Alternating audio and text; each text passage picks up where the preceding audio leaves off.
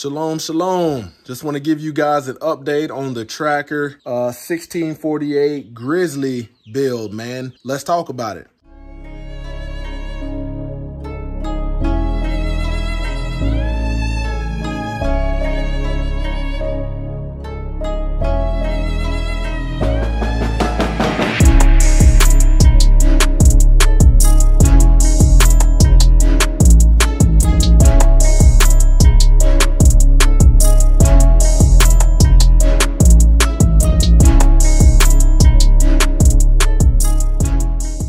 Glory to the Most High, YAH, shalom. Thank you for tuning in to another Righteous Spirit-filled episode.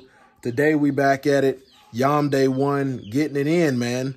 You know, in the last video, man, I pretty much put in, I uploaded a video with me going to pick up the boat and then gave you just a walk around of it. Didn't really go over the details or anything like that.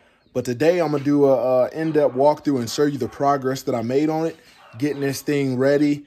To get out there and get some crappie, to get some bluegills, to get some bass. All right, here you have it, man. I got the trolling motor installed on here. It's a Mini Coda 45-pound thrust with the foot control right here. And I did all the wiring, ran it myself. You know, it comes with these 3 plates right here. I didn't have to drill this one out, but this one was pretty much just taking a drill bit and drilling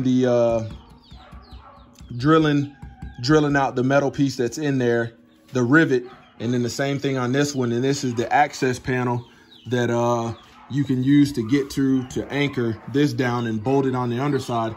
That part was probably the most tedious because I had to trim and modify this hole once I took the cover off. My arm kept getting stuck, so I had to modify it. But you know, measuring everything, making sure you got, when you're deploying it, you don't have any binding, you know, making sure that you've got enough cord for wherever you mount the pedestal right there. So you can see the way that I ran it, I pretty much just ran it along the edge, because when I went to use my, my cable snake, I kept hitting foam in the middle and it wasn't allowing me to push it to the back. So what I ended up doing was going to a speaker shop, getting some gauge wire. I want to say this is 6 gauge or 8 gauge, getting some wire to extend it because it only comes with just this amount right here. They don't give you a whole lot. So I had to extend that. What else? Pretty much put a fishing rod holder in the middle. Put it in the middle. That way people can sit on both sides if they want to sit. Let's keep going. Also, I got this seat right here. So when I'm up here fishing on the front, you know, I can sit down and relax. This nice millennial fishing seat right here with the adjustable height post. Also put these buckets in here right here. That way, if you got pliers or anything like that, you can put it in there without having to worry about it falling or anything like that. Put one on both sides. And then I mounted the, I'll show you the Garmin. It's the Striker. It's the Striker Plus 4 with the transducer. So I pretty much got that mounted on right where I want it. And then I ran all my cablings using these little anchors that I had and pretty much just zip tied them. Now I got the battery installed in there. I'll show you guys that. And I pretty much took, I drilled these battery mount strap holders in there, put those on there. Both sides, we're good to go. And right now I'm in the process of charging the battery. You can see I got the battery charger over there. But I ordered a 60 amp, I want to say like marine rated fuse to put on the trolling motor. That way if the fuse blows, you know, I can just grab one of my replacements and put it in there if I got any issues. And the Garmin came with its own fuse, so we're good to go there. So just letting everything charge right now. And then the next project was putting this transom saver transducer mount on. So you pretty much sand it down and you epoxy it to the frame. That way you're not having to drill through the transom.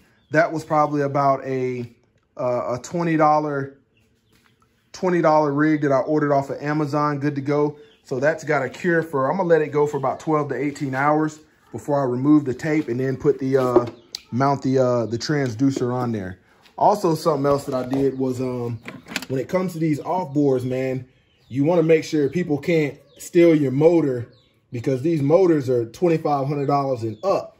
So I took 2 locks right there and just fishtailed those things together. So we're good to go. Let's keep going. All right, and then got my anchor right there, and then it's got a tie down right here. What else? I put these guide brackets on. That way, when you're putting the boat or loading the boat or unloading the boat, you don't have to worry about the boat fishtailing and going all over the place because you got guides on there. All right, and then like I said, put another one right here. And then right here is the, when you're letting it into the water, when you're deploying the boat, you know, you got a rope to help guide it so you can pull the truck up out the water and be good to go. But there you have it, man. That's the update. You know, I got everything ready to go. I'll show you guys in here. Got the life vest, and I got some tools and stuff like that. Tools like that. And this chair right here, it mounts right in that hole right there, and it's game on, man. So you know, charge the battery up. You know, I got one of these little tiny chargers, nothing big, man, because I'm only running one. But once this light turns, you know, solid green, we'll be good to go. And I know that battery is charged. This battery box is pretty cool. You know, nowadays they got USB ports on them. Right here, it's got a USB port, so if you need to plug anything in. But back in the day, the only thing that these came with was just the test the battery power and then the circuit breaker. But now they've included that that USB port. So this box is definitely well worth it. You know, it's strapped down very nice. I ended up having all of the connectors to use. Didn't have to purchase too many additional pieces to get this going. But yeah, man, I'm a do it yourself kind of guy. You know, that's the joy in being able to do this stuff yourself. Because, man, if you would have took it to a boat shop, man, they're charging $160 per hour.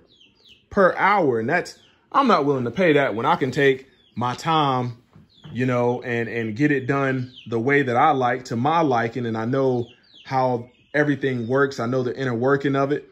But yeah, there you have it, man. There's the Tracker Grizzly 1648. Got those panels back molded up there with some self-tapping screws that would grab. I got to come along with my shop vac and vacuum all these metal shavings out. But there you have it, man. Mercury 20 horsepower outboard motor. And we're going to be ready for fishing season, man. We're going to be ready to get it. Closer to YAH Ministries, kicking it gun barrel straight.